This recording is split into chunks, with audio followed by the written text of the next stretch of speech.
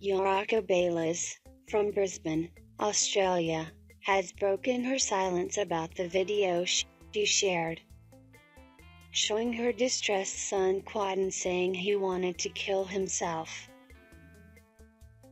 One allegation was that he was really an 18-year-old actor.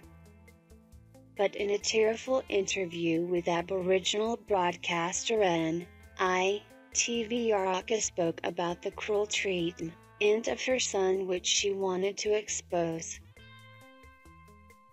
He said, "This was Quaden's third week back at school.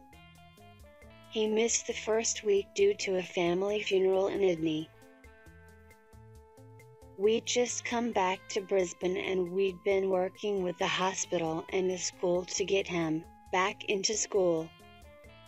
But when Yarraka picked him from school where he had been watching his favorite basketball team playing, she spotted him looking uncomfortable.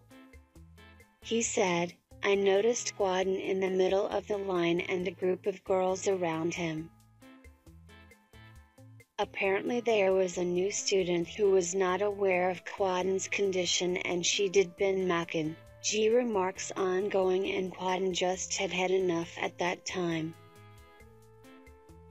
When me and my daughter witnessed that, just the patting on the head and a couple of other little girls making references to his height and laughing about it, he was very uncomfortable.